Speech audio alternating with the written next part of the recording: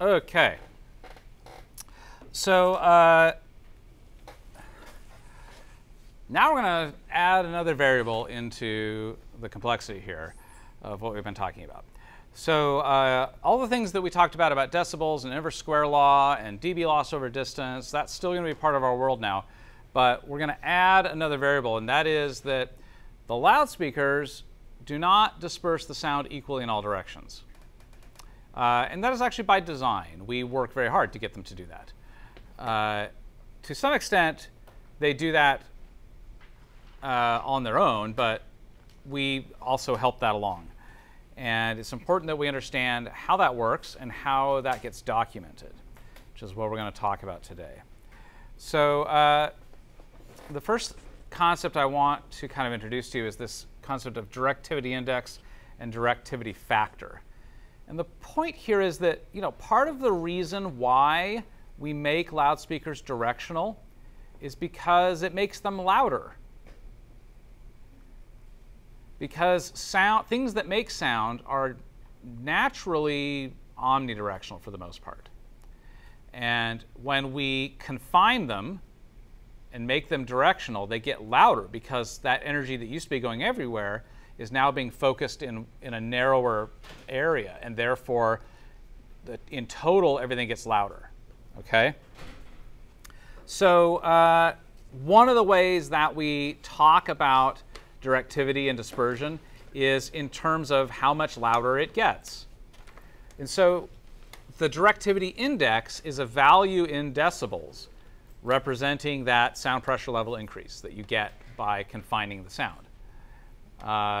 So, a directivity index of 3 dB would mean, oh, it got 3 dB louder because we made it directional. And the directivity factor is a ratio between the intensity when it was not confined and the intensity when it was confined. So if it's a directivity index of 3 dB, that means the directivity factor would be 2 to 1. Or sometimes they just say 2, because it's a doubling, okay, to get a 3 dB. Let me demonstrate. Some of the ways that we make these things directional is by introducing walls that block the sound. We put the loudspeakers inside of boxes and cabinets. We slap horns to the front of them that control where the sound gets to go. These are just some of the ways we do that. Let's talk about walls as just one of the examples. So here is an example of a thing that makes sound. And the thing that makes sound is this, okay? And some distance away, represented by L, there is a sound pressure level meter over here. And we just measure how loud it is at that given distance of L. The actual distance is not important for purposes of this, of the demonstration. But in this case, we are not confining this sound in any way. We're just letting it go everywhere that it wants to go. And therefore, our directivity index is 0 dB. Why? Because we're not confining it, and therefore it's not getting any louder as a result of confinement. So 0 dB increase. And the directivity factor is 1. And sometimes directivity factor is referred to as the Q of a loudspeaker or the Q of a horn. And in this case, it's 1 because we have a 1-to-1 ratio. We're not increasing or changing the level in any way. But what would happen if we took that same thing that makes a sound and just put it up against a wall? And let's assume for purposes of this demonstration that the wall is what's called an infinite baffle. In other words, it goes on forever. Okay? There's functionally no end to it, and therefore the sound is not going to get around it. In that scenario, at the same distance away, when we measure it here, we would measure 3 dB louder or 3 dB more sound pressure level. And the reason for that is half of the energy that this thing generates that used to go the direction of the wall now can't go that way because the wall is stopping it, and therefore it has to go the other way. it has to go, instead of back, it goes this way with the rest of it. So it's doubled on top of itself. And because of comb filtering, you don't get a perfect 6 dB. It's actually 3 dB. Except for subwoofers, interestingly enough, because subwoofers, the wavelengths are so long that they don't comb filter. And so you get 6 dB when you put it in front of a wall. That's just a little gee whiz thing.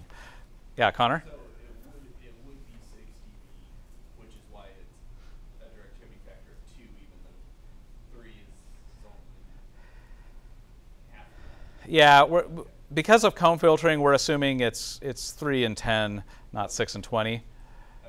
Or it's half of 6 and 20. Yeah, basically. Okay, I'm like, shouldn't it be the other one? That's why. That makes sense. That's why. It's because of comb filtering. The comb filtering reduces the overall level. Eric? Is this like a representation of it? Yeah. Yeah. So like I guess the wall, but it's like. Yeah, exactly. Well, what would happen if we then moved it down to the floor?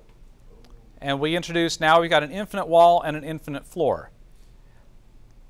Well, now we've doubled the sound on itself twice. Okay, because we have some energy that used to go this way that is now going here. We had some energy that used to go down towards the floor but is now going that way as well. And so it's doubled on itself twice, which means if we measure it that same distance away, now we get a 6 dB increase, or a directivity index of 6 dB, plus 6.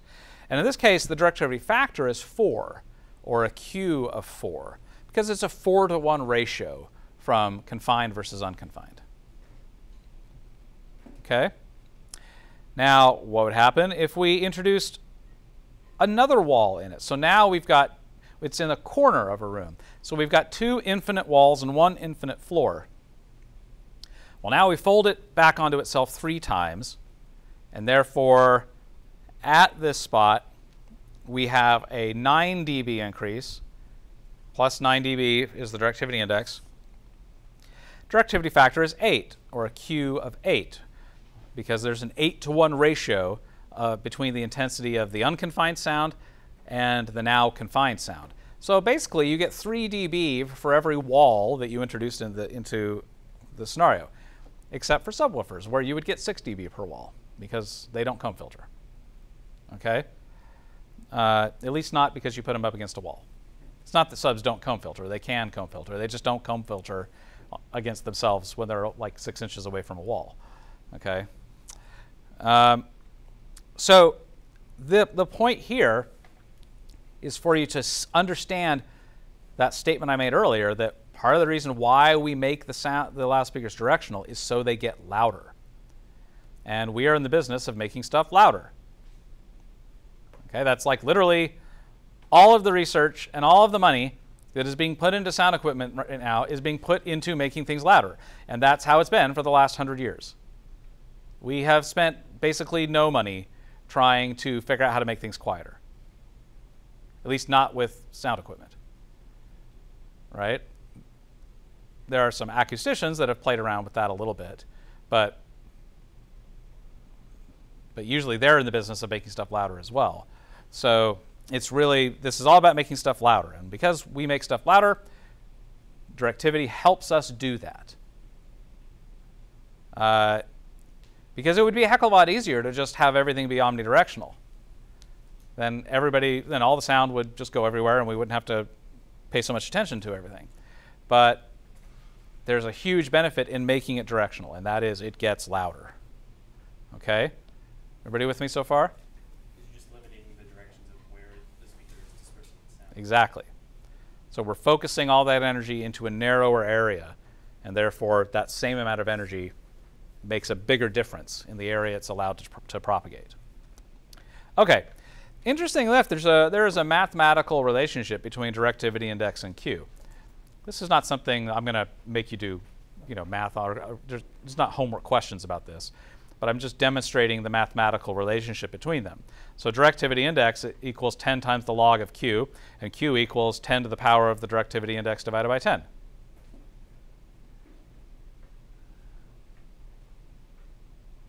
So this is just my way of showing you that this concept is connected to things you've already learned.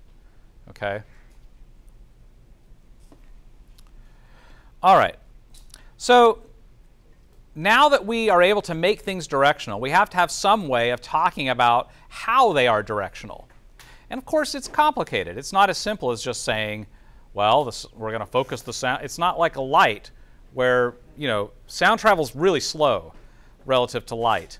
And therefore, confining it is really hard because of how slow it moves. And so there's no shutter cut for sound. Okay, it doesn't exist. So it's not as simple as just saying, oh, we're going to focus it into a 40-degree area, and then there's no sound outside of that. No, it doesn't work that way. There's sound everywhere. What we're trying to do is focus most of the energy into this smaller area, and there will still be energy in other places. And so we have to have some way of talking about that and demonstrating that.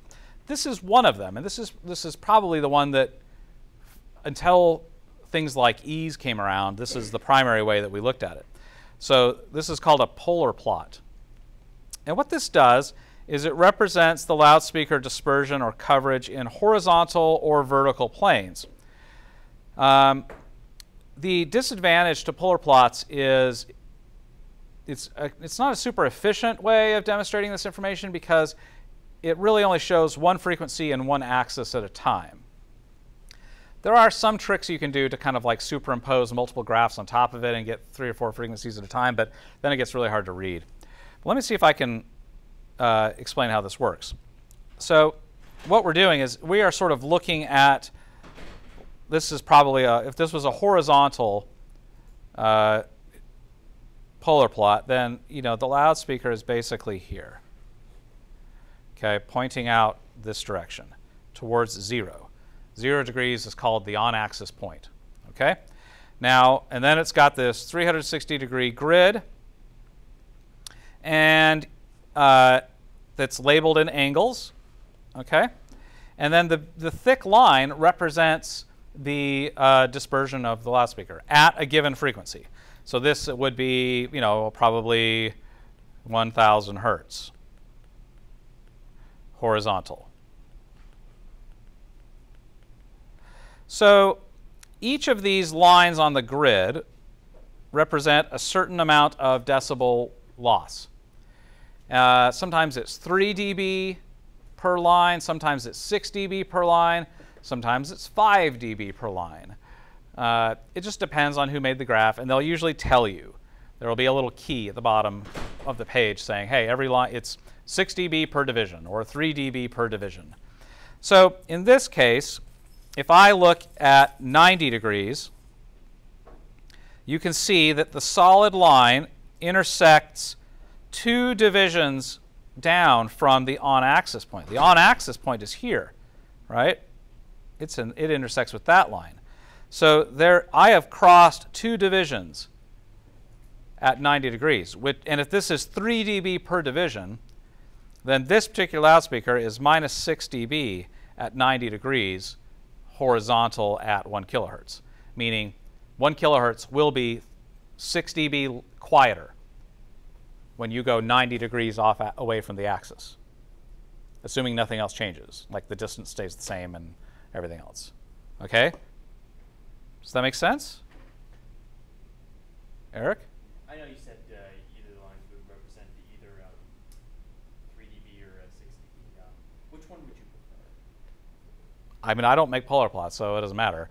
You just have to make sure you know when you're reading these. You just have to make sure that you go find the note that the person who made the graph wrote saying how many dB per division, because there's no standard for it. Everybody does it different, so you just have to go read it, okay? The nice thing about this graph is it's relatively easy to read, and you are able to get a decent amount of detail out of this.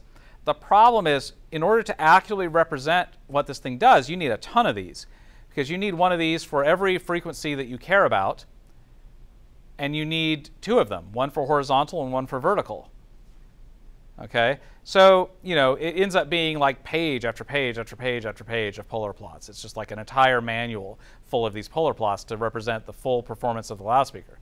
So there's some inefficiency there, but these days we don't really do paper a whole lot, so it's just another click on a PDF, and that's no big whoop. But back in the days when it had to be printed out and shipped with the loudspeaker, that was something, right? That number of pages you had to ship was a lot.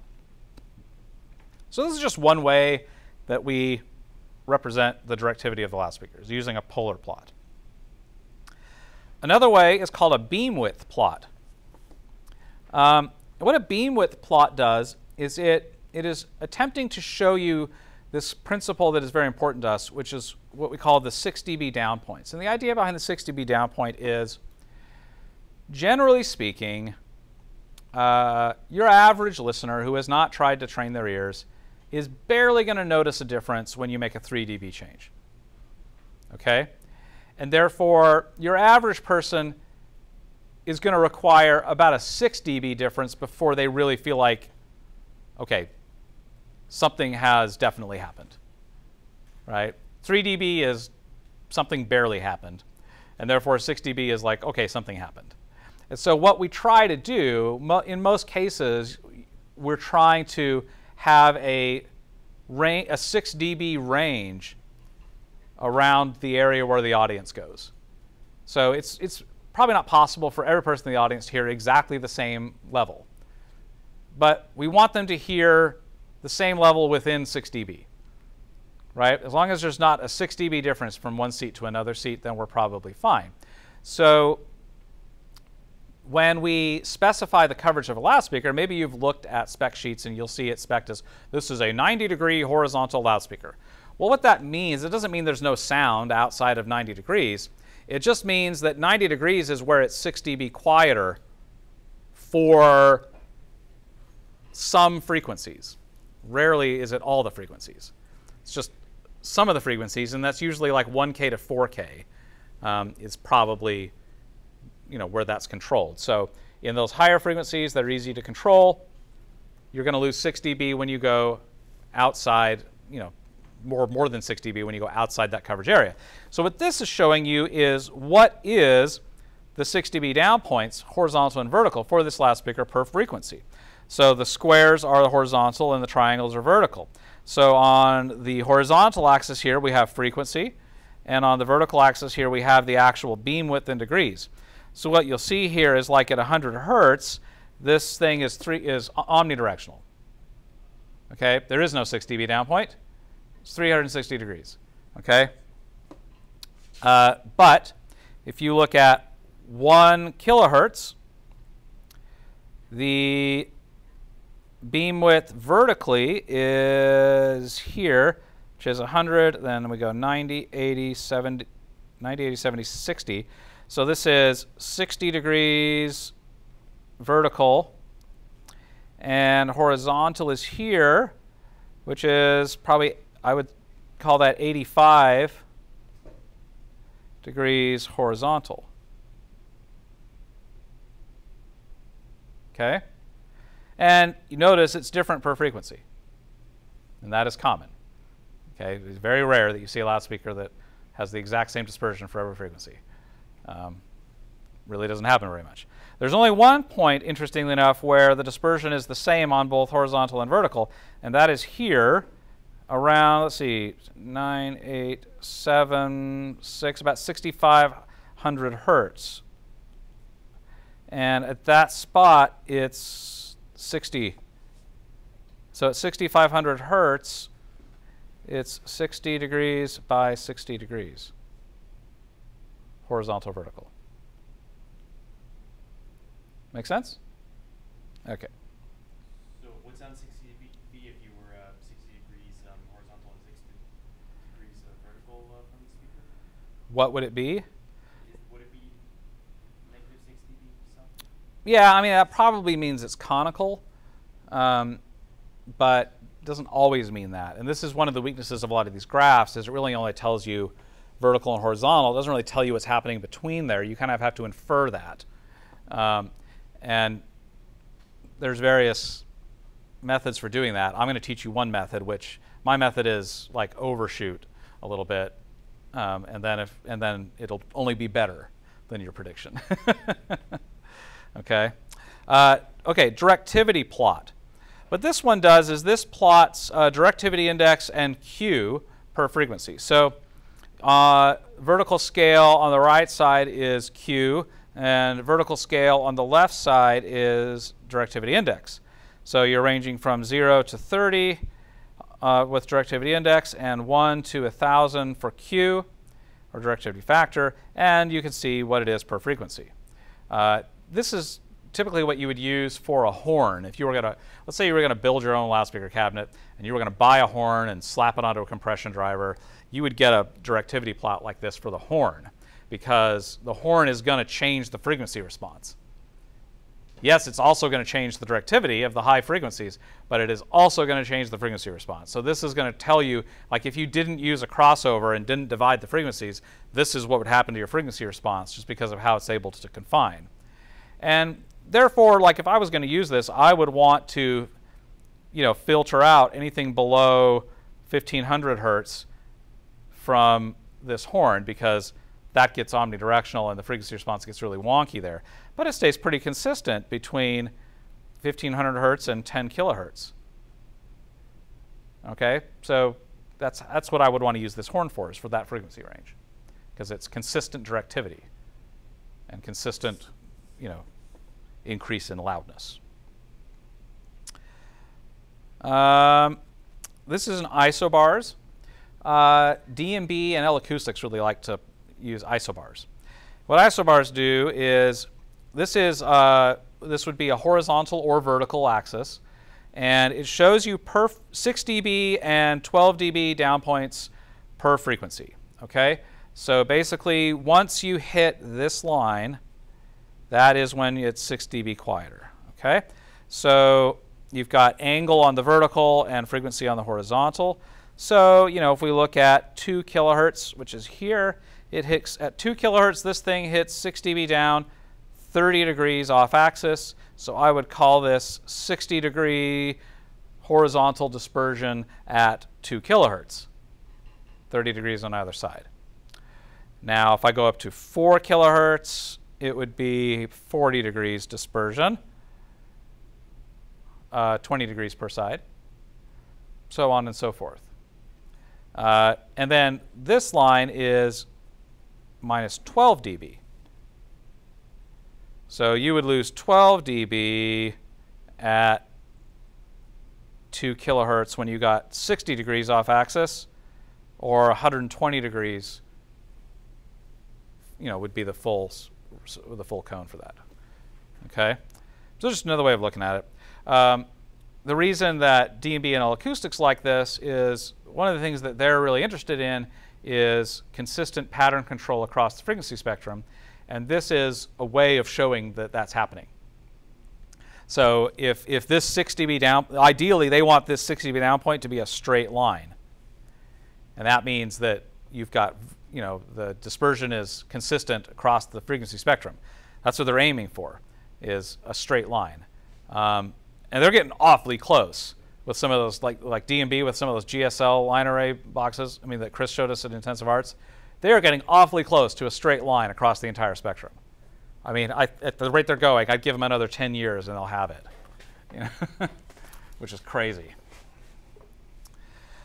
Okay, this is called the family of off-axis frequency response curves. And the idea here is that because a loudspeaker's directivity is different per frequency, one way of thinking about directivity is not so much that it gets quieter when you move off axis, it's that the frequency response changes when you go off axis. So there are some frequencies, when you move 30 degrees off axis from it, some frequencies won't get quieter at all, and others will.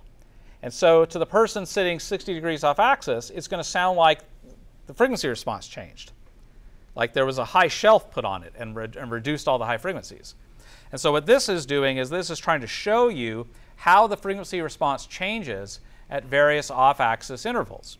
So the solid line is the on-axis response, and the small dashed line is 10 degrees. So at 10 degrees off axis, you're getting a slight reduction here, slight reduction there, maybe the infinitesimal reduction there. And then the thicker dashed line is 20 degrees, and you can see now we're dropping noticeable amounts at the high frequencies. So the frequency response is changing. The high frequencies are getting quieter, the low frequencies are staying the same. The dotted line is 30 degrees, and you can see now it's a pretty big difference. So that's another way of thinking about it when you're trying to figure out where to point the loudspeaker and what it's going to sound like at different places. It's not so much that it gets quieter, it's just that the frequency response changes. And at some point, the frequency response will have changed more than you want it to. Like, you know, we can tolerate a certain amount of change, but after it changes by 6 dB or so at any range of frequencies, at that point, it's like, well, okay, I would sort of like to not have that happen. I would like the frequency response to be more consistent. So this is a way of allowing you to visualize how the frequency response changes when you move off axis. Okay? All right, everybody with me so far?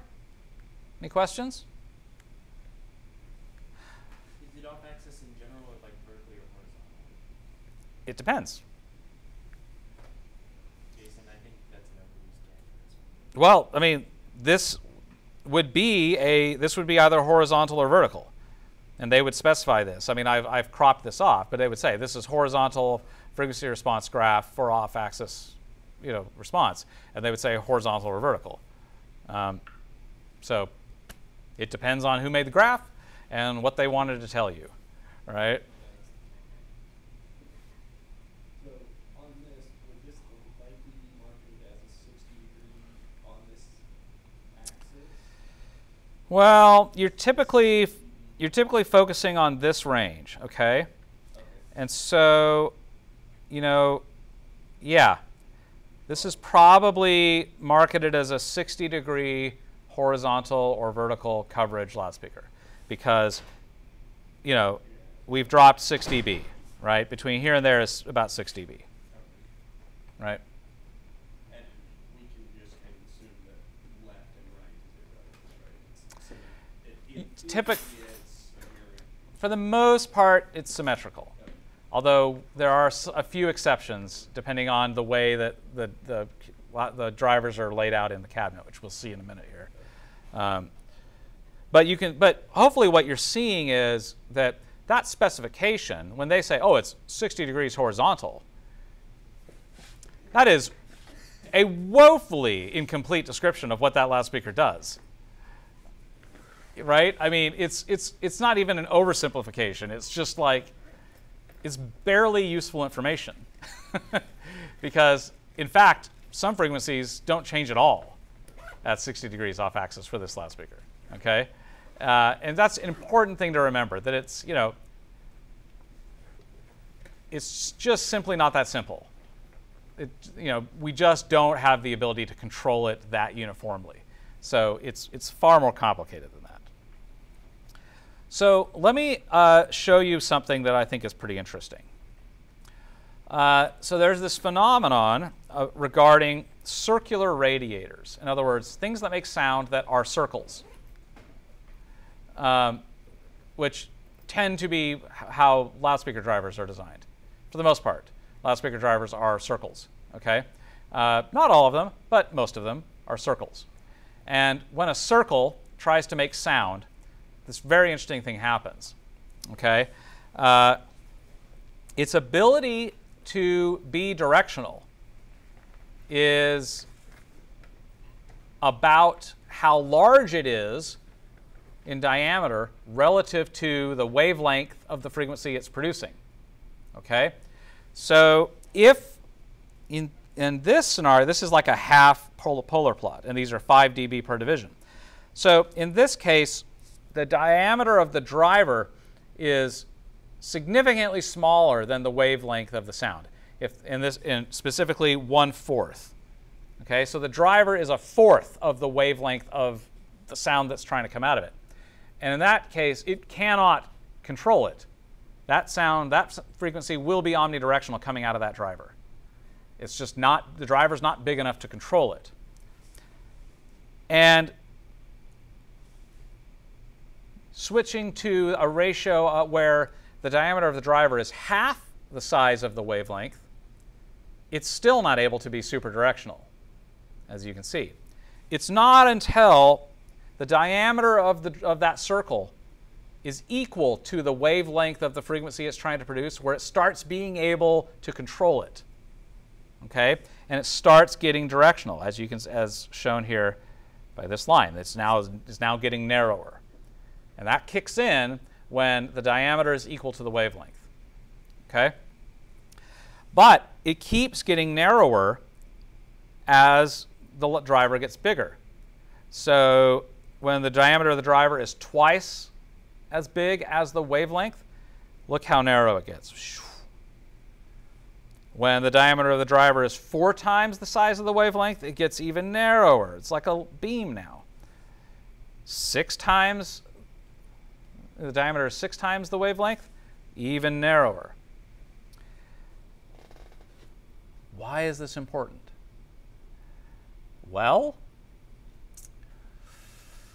a couple of reasons. One is that it is a myth that only big drivers can produce low frequencies and only small drivers can produce high frequencies. That is a myth. And that myth exists because of the way we tend to see loudspeaker drivers, installed and designed into loudspeaker cabinets. But if you just think about it for a few seconds and think critically about that, you will realize that that is 100% not true, because I am willing to bet that all of you have today listened to a loudspeaker driver that is producing all of the audible frequency spectrum at the same level. Can you think about when that has happened to you today? Yes. You've probably all had headphones or earbuds in your ear sometime today, and you have heard all the frequencies at the same level out of this tiny little driver that you stuck in your ear. Okay? And even in this scenario, the size of the driver has no impact on how loud the frequency can be at 0 degrees. Right? At 0 degrees, it's the same for every wavelength and every frequency. It's only when you go off axis that it starts to become an issue. So the primary reason why we use multiple drivers in a loudspeaker cabinet design is because of directivity. It's not because that driver can't produce the frequency. It's because that driver can't control that frequency. Okay? Yes, Tanya. 2 questions. Yes. A, what's a minor lobe? And B, what exactly is a driver? I understand the purpose of what this is happening, but what is it? A driver is the thing in the box, that circle in there, that's loaded in a magnet that pushes and pulls on the air. Right? It drives the air. Right? The lobes it's this interesting phenomenon that happens when it starts getting beamy like that. You end up with these little spots where it, starts getting louder again, right? So that's what the lobes are. So if you wanted to design a loudspeaker, for example, and you wanted it to have consistent directivity across a wide frequency spectrum,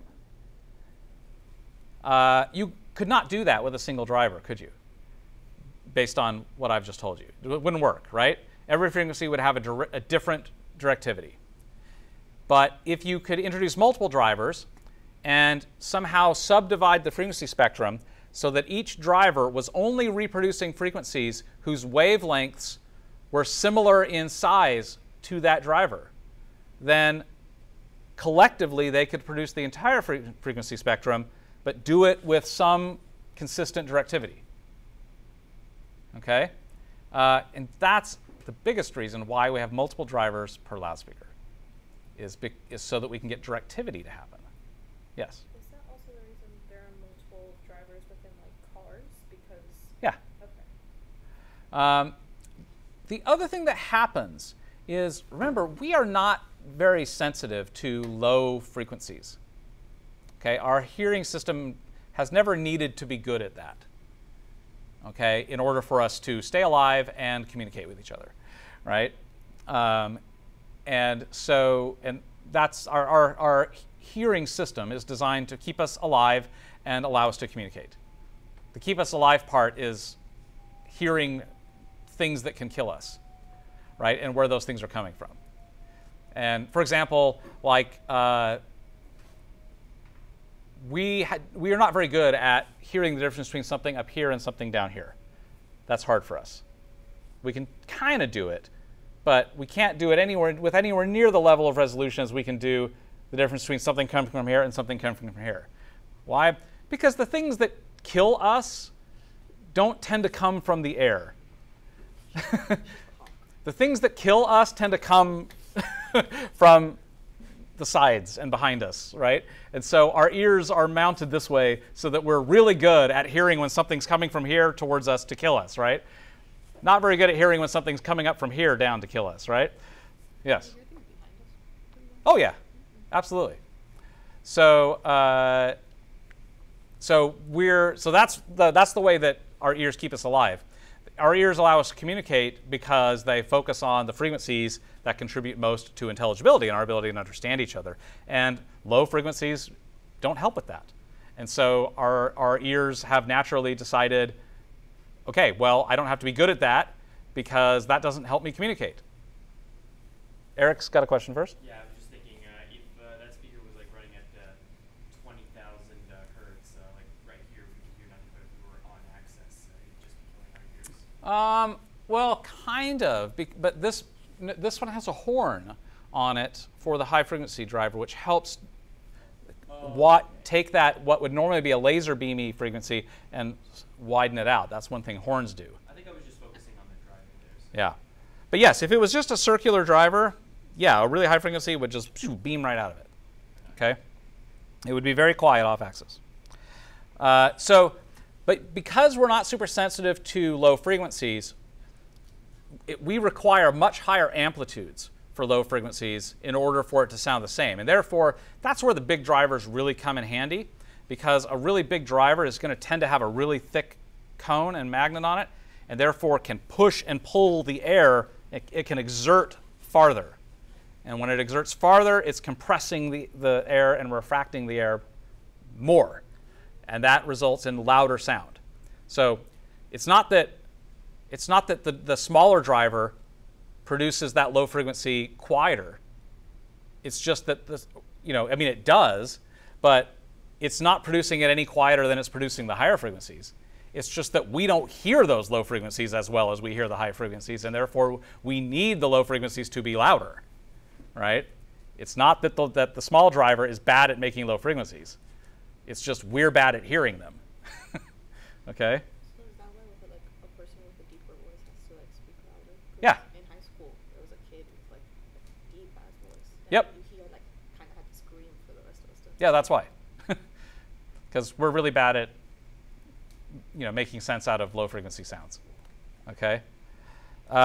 So let me show you an example of what can happen when you start using this idea of multiple drivers and only allowing frequencies through those drivers that are similar in size to the wavelengths. Here is a group of polar plots for a loudspeaker that has two circular radiators in it. In fact, it's a DMB E0.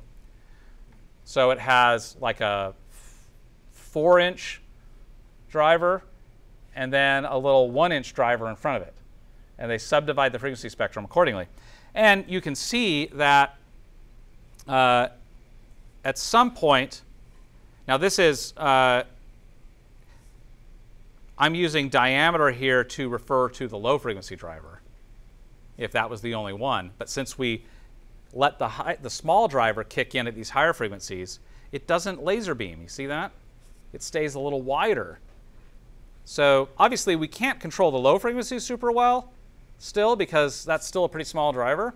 But eventually we kick into this area where it can control it, and that's pretty good. And then it gets narrow, and then here, at this point, we hand it off to the smaller driver. We hand the frequency spectrum off to that smaller driver, and it takes over and is able to maintain the same directivity that this one was able to. Okay? So multiple drivers were required to pull this off. Okay? That's the main reason why we use multiple drivers. Okay. Are we good? Ready with me? Any more questions? Can you go over the puller plots one more time? Yes, I'm going to do that right now. Okay, good. So, That's gonna be my question. Yeah. I was just like, so yes, now I'm going to show you. I just don't get how to like read. Now I'm going to show you what you might be able to do with a polar plot. So here is a loudspeaker from Electro Voice that is marketed as a 60 degree horizontal by 60 degree vertical loudspeaker. Okay? Which now we understand is a gross oversimplification. Okay? Yes. That means that the 6 dB down points are 60 degrees apart from each other. So you go 30 degrees off from on axis, and it will be 6 dB quieter on either side. Okay? Yeah. But that's not at every frequency. It can't be. So what frequency is it? Right? This is just such a gross oversimplification. This is marketing people like simple things because it's easier to market a simple concept than it is to market a complicated concept. And so they'll oversimplify it for purposes of marketing so that people will be like, oh, yeah, 60 degrees, that's about the area I have to cover. Good, I'm good to go. It's like, well, no, it's just not that simple.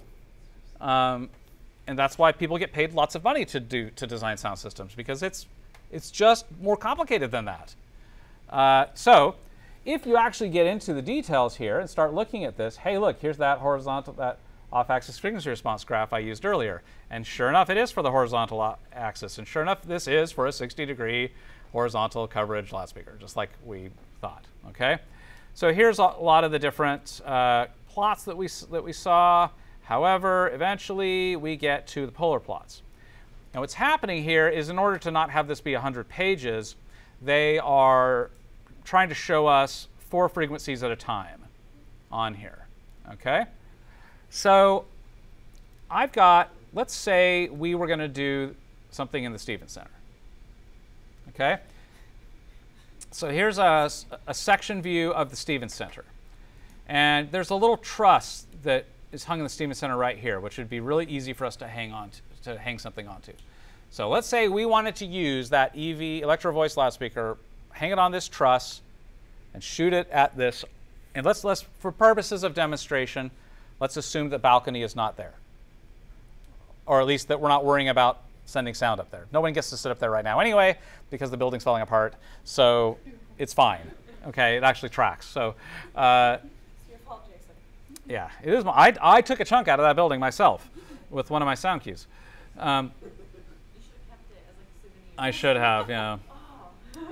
Okay, so if you had an oversimplistic understanding of how sound works, you might just do this. Say, okay, well, this is the area I have to cover. Front row to back row, right? And that, what is that angle?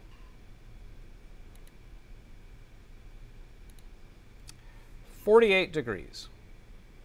Okay? And what did you type to get to that? That was Measure and then. that was measure geometry, so MEA, enter, and then I did A for angle, Gotcha. Okay. and then I click, and I get the angle. Okay. 48 degrees. Okay? Well, 48 degrees is less than 60, right? And so we're probably in good shape, right? I've got a 60-degree coverage loudspeaker. We'll call it a day. Give me that money. No problem. This will work just fine. Great. Okay. Well, let's plot it and see. Okay? So we hang it here. We point it at the middle of that area. And we think, okay, it's a 40, that's a 48-degree area. I've got a 60-degree coverage. This is going to work. Okay, well, let's see. We've got to start keeping track of some information here. So I'm going to pull up my trusty Excel.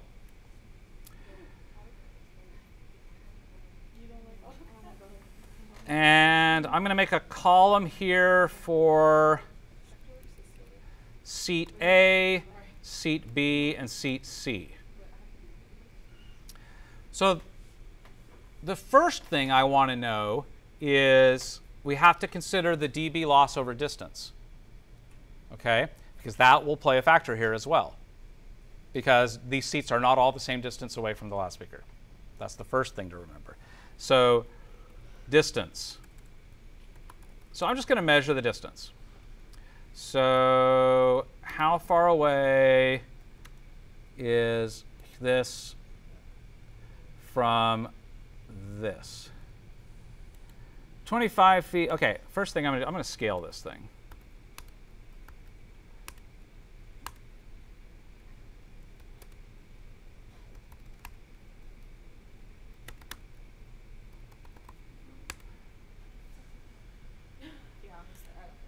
Decimal.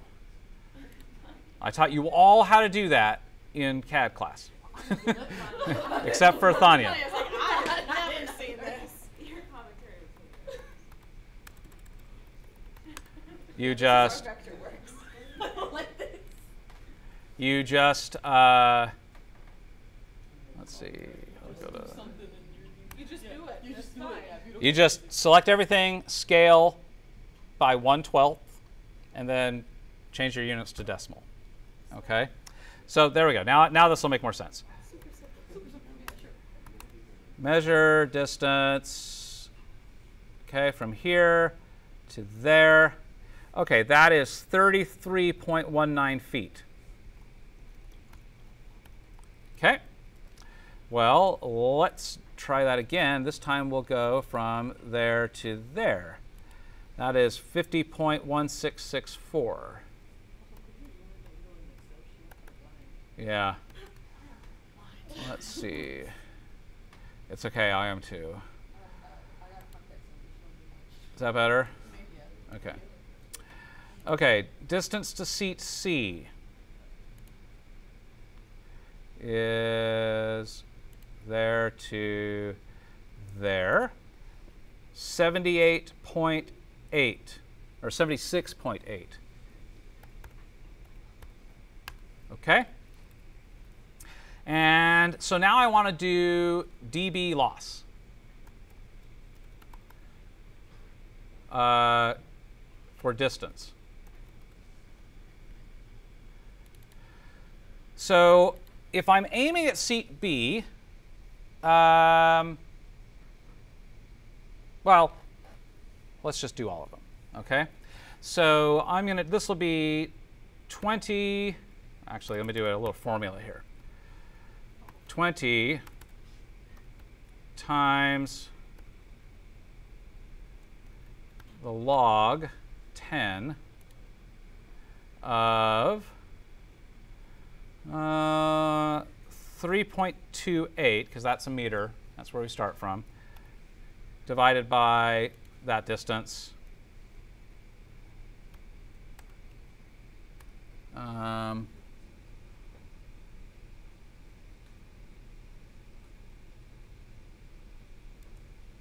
Too many arguments for this function.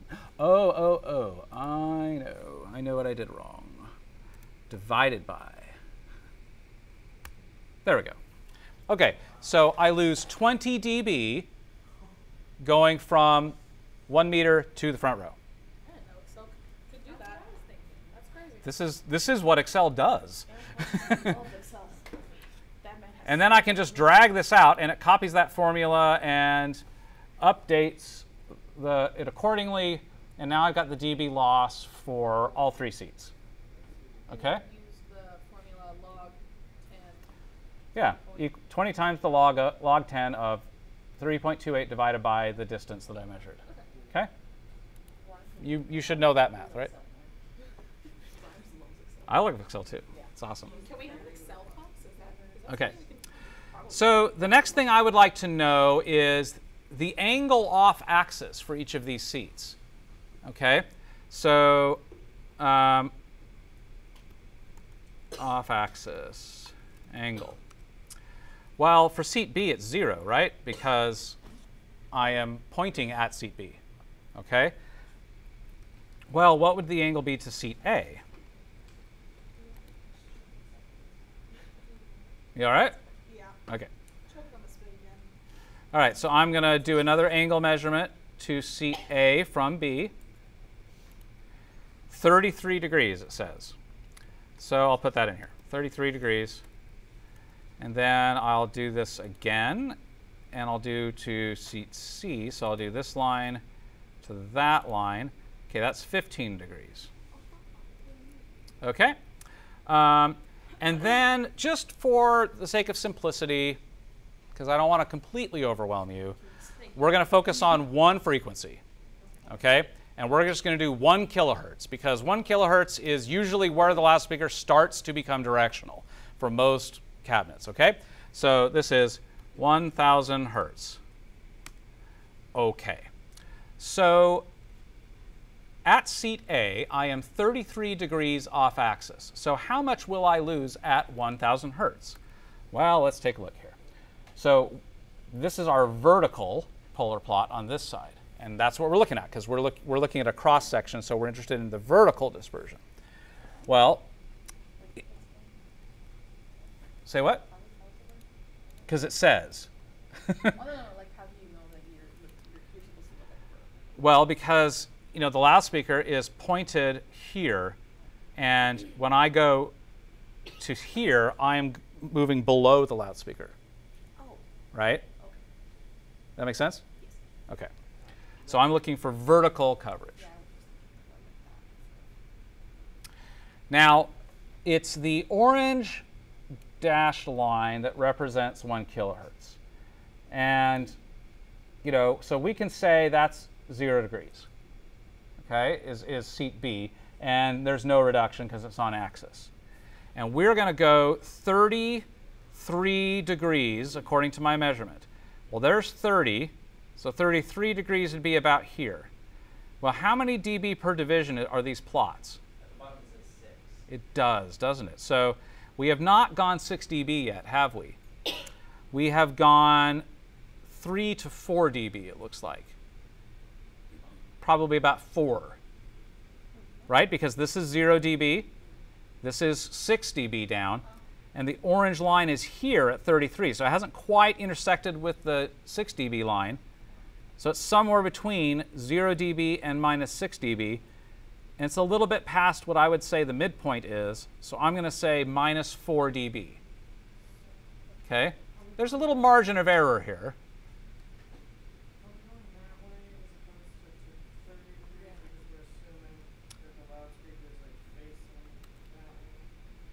This is 0 degrees, so that is where the loudspeaker is pointed. And when I go to the front row, I'm going down that way, right?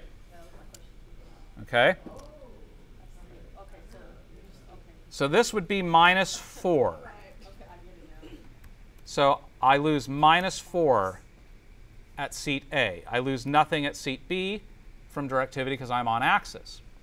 Well, what about seat C? Well, at seat C, I'm 15 degrees up. So 15 degrees would be halfway here. And whoa, look at that big dip. So this is Connor's question about, well, isn't it, do we just assume it's symmetrical? And yeah, generally. But here's this funny thing that happens with loudspeakers that are designed like this, where you've got a big low frequency driver on the bottom and a horn on the top. I guarantee you 1 kilohertz is around where the crossover is. So that's the frequency where we start the handoff between the low frequency to the high frequency. And so both drivers are producing that frequency.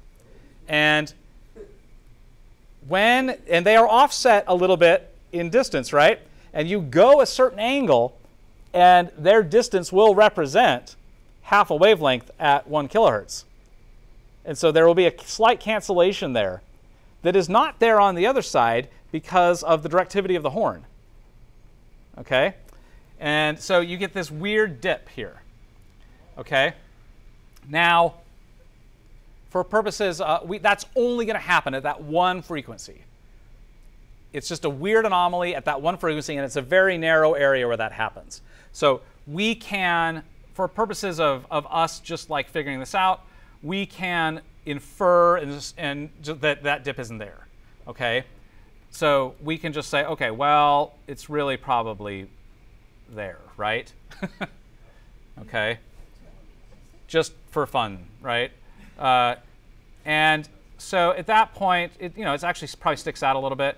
So at 15 degrees, I'm maybe -5 at that point. Okay, I'm not going to count the weird dip. Okay, so I would be -5. Okay, so now we do total loss. For total loss, what we're going to do is this is going to be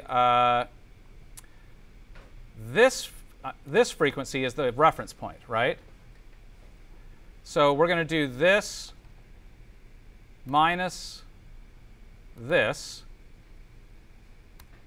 And there is a 3 dB. Actually, it would be the other way around, wouldn't it? It'd be a plus. Because we're doing... what did I do? Let me try that again.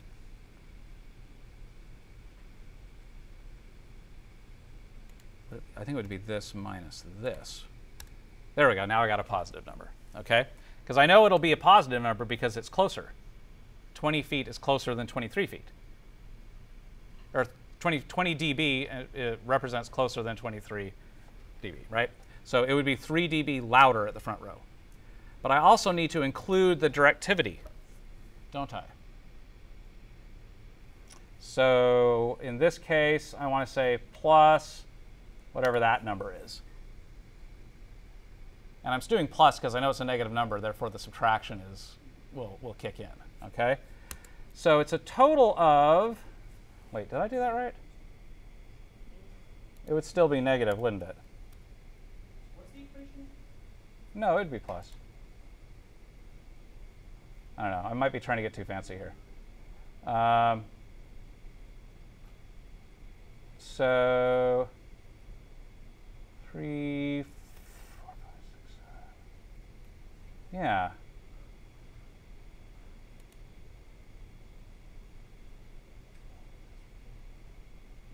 I might need to get this in the right order here. Let's try this. Would it work if I did that? False. Okay, I don't want to wrestle with this too long. Let's just do it this way. So we're doing, this is a 3 dB difference. So we get a, oh no, that was right. It was right.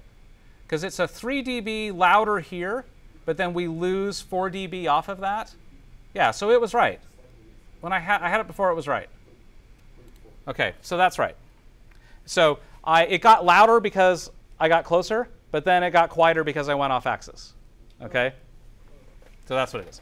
This is a 0 loss. Okay?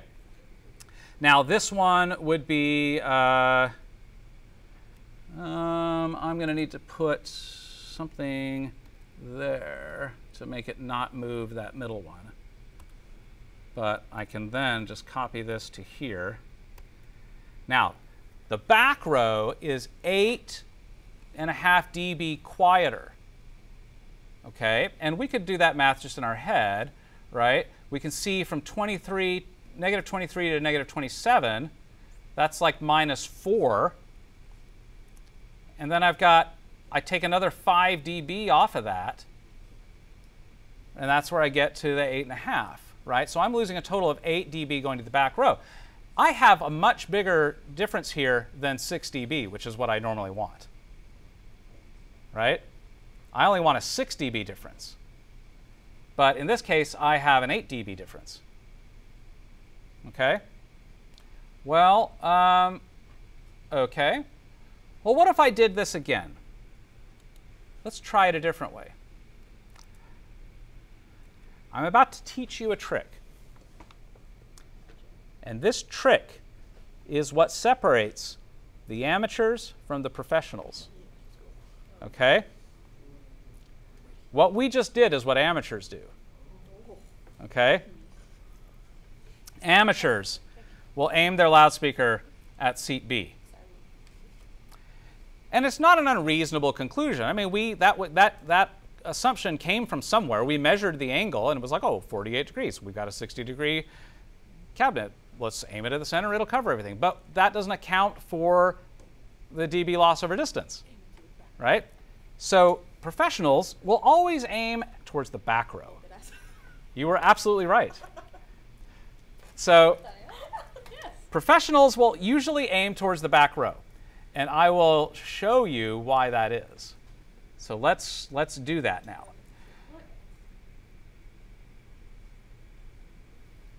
Sorry, no. Yeah.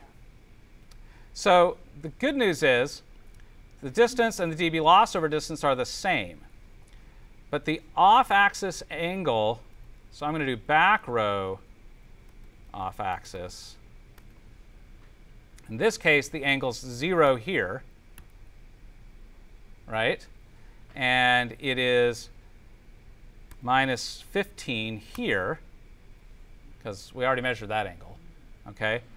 But now we just got to measure the angle between back row and front row, which I think it was it 48? Let's just confirm. So from here to here, 48 degrees. So this will be minus 48 degrees. Okay, those are the angles now. Okay, so 1 kilohertz will be no loss there for directivity, right? Well, what happens when we go 15 degrees down? 15 degrees down is here. We've maybe gone 1 dB. Okay, so I'll say minus 1. And what if we go 48 degrees? Well, okay, there's 30. This would be 60, right?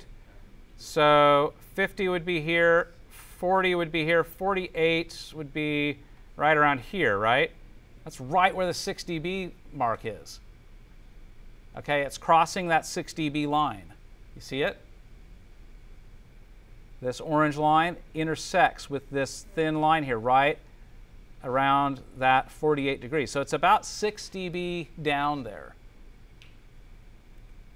Might be 7, but it's fine. 6 or 7, it's still going to work. Okay, so we'll do 6. Okay. Jason? Yeah.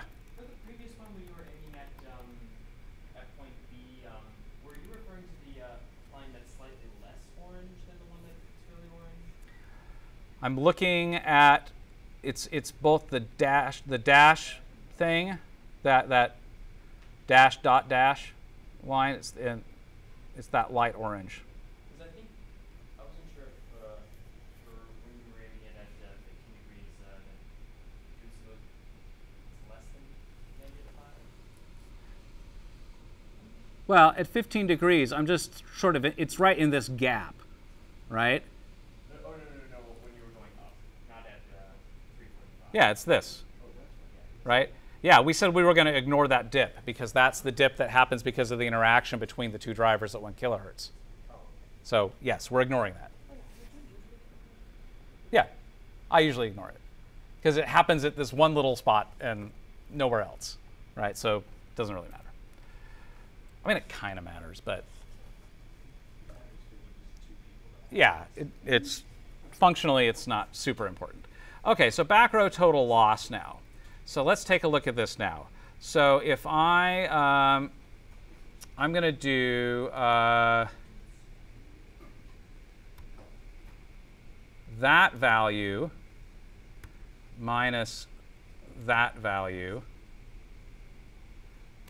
Okay. So here we get the 3 dB, right, which we know we already had before. We already know that seat A is 3 dB louder. Okay. But in reality, what I want to compare this to is the back row. So I really want to compare this against D3. And it's 7 dB louder, right? And that tracks because minus 27 versus minus 20. So it's 7 dB louder. But then what we did is we added the directivity loss, okay? So I'm going to add my negative 6 dB directivity loss, and I get that, okay? Now here's what I'm going to do. I'm going to put a $sign here and a $sign there. And what that means is when I copy this cell, don't increment that value. Keep that in the same spot, but move everything else to one column over. Okay? So now I'm going to just take this, copy and paste. And now it's doing C3 against... oh, wait, no, I did the wrong spot, didn't I? No, that's right. Yeah, that is right. You're right. OK, so this is this one against this one, and including that. OK? And that's 2 dB difference. OK? Well, and this one's 0. We know that. OK, I now have within 3 dB between front and back row, as compared to almost 9 dB. It's crazy how like that angle. The only thing I did was I pointed it slightly differently. Same loudspeaker. And what happened is I aimed it at the back row. So why does aiming it at the back row work? Well, because the back row is the on-axis, right? We're aiming it there, and therefore there's, we're no directivity loss there. But that is the spot where we're losing the most over distance, right? Because it's the farthest away. So we aim it there. And then as we go towards the front row, we are getting closer to the loudspeaker, aren't we? And because we're getting closer, we're losing less. Okay?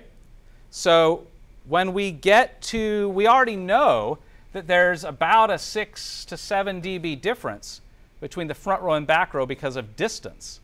Why? Because the distance is from the front row to the loudspeaker is about half as far as the distance to the back row. And that's a 6 dB difference. We know that, right? Because of inverse square law. So already the front row is going to be 6 dB louder than the back row just because of the distance. So as we're going to the front row, we're getting 6 dB louder. But we are also at the same time going off axis from the loudspeaker, right? So while we are getting closer to the loudspeaker is getting quieter because of the angle. The distance is getting closer, but the angle is getting quieter. And that is happening proportional, which means that front row is both the 6 dB up point for distance and the 6 dB down point for directivity-ish. And therefore, the front row hears the same thing as the back row. And this is why professionals aim at the back row. What you're trying to do is you're trying to hang your loudspeaker in the spot where that front row is half the distance from the loudspeaker as the back row. So you're going to find that spot. Where do I hang it so that those distances have that ratio? And then you measure the distance, the angle between front row and back row. And I will do that one more time. Here to there, and I get 48 degrees, okay? So if I know I'm going to aim at the back row, in a perfect world, I would therefore want a loudspeaker that had a almost 100-degree dispersion, right? So that I can use the half of that to cover the area of my seats. And the other half just goes to the ceiling and no one cares about that, right? But I hit the 6 dB down point at the front row, and I want that to be the 6 dB down point, and therefore at 48 degrees I need a 100-degree vertical spec loudspeaker. Okay? So I look for the spec sheets like I have something that's 100 degrees. Okay, find that, then you start doing the plots and look at it per frequency. Now we would have to repeat this for multiple frequencies to really get a clear picture of whether this was a good idea or not with this loudspeaker. I think we'd find we'd want something a little bit, wider dispersion on the vertical. If we looked at some of the higher frequencies, this may not work as well. But that's the goal. That's what you're trying to do, is you're trying to hang it in a spot where those distances have that 2-to-1 ratio. And then find a loudspeaker whose dispersion is double that angle. And this is why you have to be very, very careful about letting people convince you to move it. Okay? So you're going to figure all this out. And the people who don't have a very clear understanding of how this stuff works are going to think it's not really that big of a deal for you to move it a little bit. When in reality, it's kind of a really big deal. Moving it just a little bit could be enough to break this whole thing, this whole little trick that we're doing. And so you got to learn. I mean, we all have to work together, and everybody wants to be in that exact same spot. Scenery always wants to put something in that spot. Lighting always wants to put something in that spot. Sound always wants to put something in that spot. It's like the prime spot, right, in this case. Everybody wants to go there. And you've got to understand what you're giving up and you got to understand what everyone else is giving up. Because if you can't all be in that exact same spot, then somebody's going to have to move. And you got to understand what each person is going to give up by moving. And you got to have that conversation. And, you know, in this scenario, moving 1 foot left or right is not going to change this, right? But moving 1 foot farther downstage could very much change this. So 1 foot in a certain direction may not be a big of a deal. But 1 foot in a different direction could be the difference between it working and not working. So you got to understand where you can give and where you can't give. And now we would have to also plot the horizontal coverage to understand what would happen if we moved 1 foot left or right. We'd have to see if that would make a big difference. That's what we're going to do on Thursday, is I'm going to show you how to plot the horizontal coverage. And that'll be your homework. But so you'd have to figure that part out too. But it's very important to understand how you got the results you got. Because nowadays, we don't do this all manually like this anymore. We don't really look at the polar plots anymore. We don't really do this math manually. We just use something like Ease or ArrayCalc or Sound Vision or something, and we just draw the room in 3D, and we put virtual loudspeaker files, and it just like paints the sound. It tells us how loud it's going to be. But the principles are the same. You still have to understand how those results are being derived so that you understand how to fix it. And if you don't understand how it works, then you're never going to, that tool is useless to you. If you don't understand this idea between how dispersion relates to inverse square law.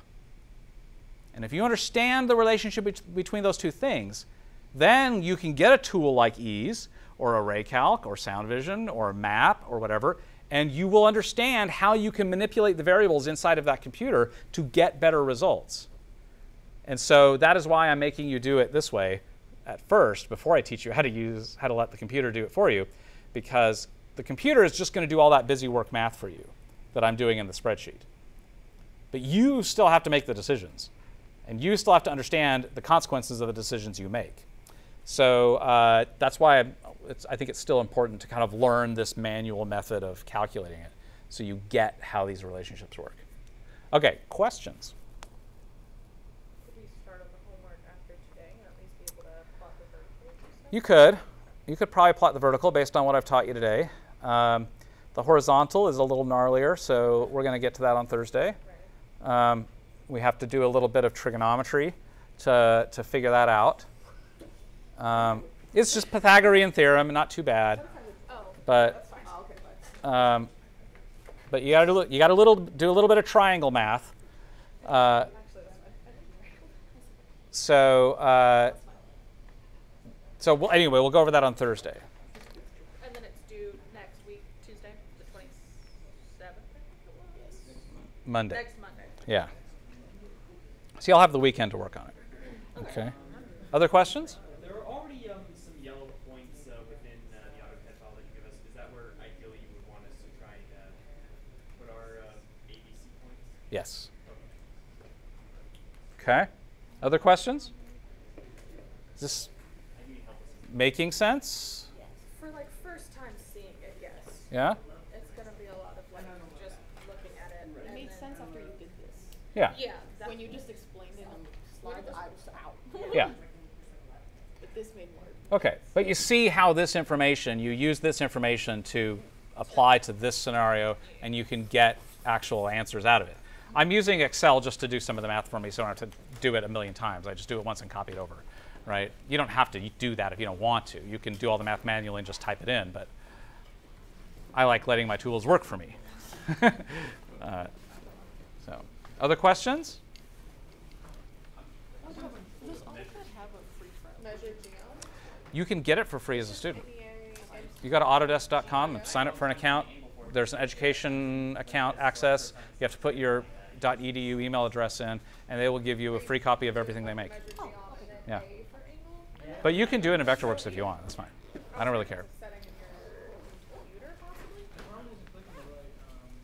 I mean, I'm giving you a DWG file, so you'd have to get somebody to like save that as a DXF or something, and then you could pull it into Vectorworks and go.